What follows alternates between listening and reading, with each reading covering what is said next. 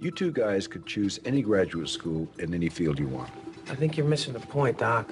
But that the Army's a better gig? These events are going to define our lives. That is a dead-on statement. 6 years ago, you were the first to call me the future of my party, and this is me returning the favor. To discuss what exactly? To see if you'd like to write an honest-to-God story again. What's the story?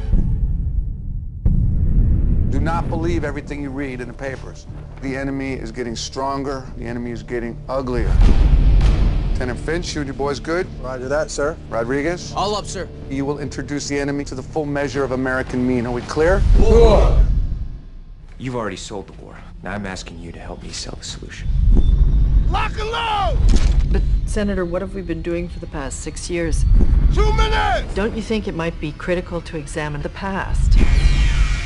And can you predict the human cost? I think it's critical. What is critical is the implementation of a new strategy.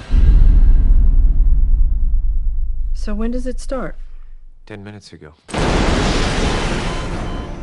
They didn't land at their objective. Where did they land? Crash landed 3 kilometers south on the plateau. There are people all over the world, every day, who are fighting to make things better. And if it takes 10 years, that's how long we stay. We do whatever it takes. Senator, have you ever bled in a fight? They're trying to take us alive. I would love to talk to the person that said this mountaintop was secure. The question that keeps me up at night, because I have to answer it. What do we do now?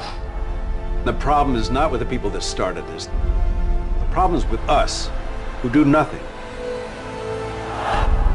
It was all right there if we had bothered to connect the dots.